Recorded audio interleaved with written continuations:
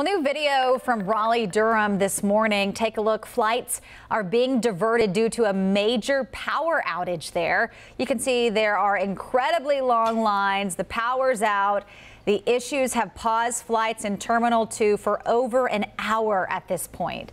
The airport has not said what's causing this outage. We know at least one flight has been diverted from Raleigh to Charlotte Douglas so far, an American flight that was traveling from Los Angeles. They say anyone flying to or from Raleigh should check with their airline this morning.